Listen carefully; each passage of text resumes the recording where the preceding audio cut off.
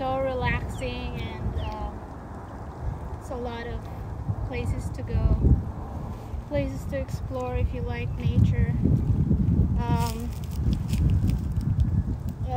Certainly surrounded by water, and the weather is beautiful. I think it's March and it's very cold. I think temperature plays between 29 and 50 or 60, and there's a lot of places to go hiking. Right now I'm joining a platoon that wants to hike at 10 miles without weight, of course, just a uniform, and I think it will be fun.